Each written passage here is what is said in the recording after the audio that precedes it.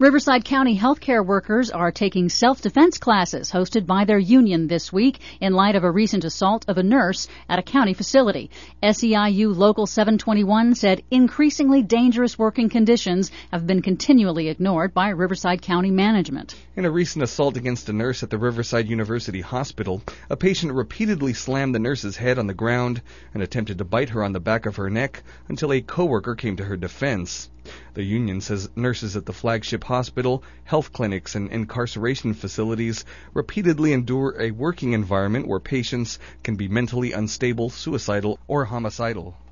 The union said this environment makes basic safety measures indispensable. KPFK News reporter Michael Flores has more on the on-the-job self-defense classes. After a string of attacks on nurses and mental health professionals in Riverside County, the workers joined with the Service Employees International Union to deflect future attacks with a series of self-defense courses. Workers were alarmed when Terry Lopez, a fellow nurse, was attacked at work recently.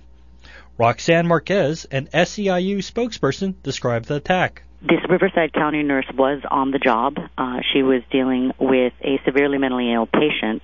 Unfortunately, he attacked her and he slammed her head against the ground multiple times and was trying to bite her neck when a fellow coworker came to her rescue. In response, hospital workers filed a group grievance against Riverside County, demanding more safety precautions in their next labor contract. Well, we have had a series of safety violations for nurses especially who are on the job out in Riverside County.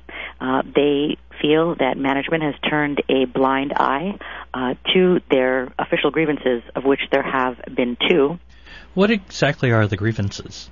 That the nurses have been attacked on the job by patients and that they have made these concerns known to management and asked for some form of recourse.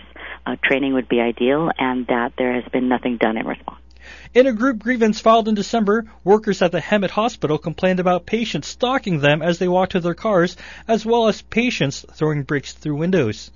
Riverside County officials were unavailable for comment. The union says its response to group grievances has been muted, even though this has been an ongoing issue for months.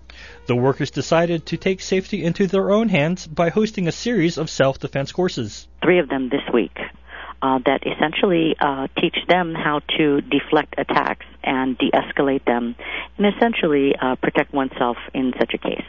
Aren't security guards enough for protecting your nurses? They feel pretty strongly that this type of training would go a long way toward, making them feel safer while they're on the job, especially because an incident can happen rather quickly. The lack of personal safety training has a direct impact on patient care in Riverside County. Nurses suffer a high rate of attrition, forcing hospitals to hire temporary workers. Without consistent care from the same nurses, patient care errors are more likely to occur.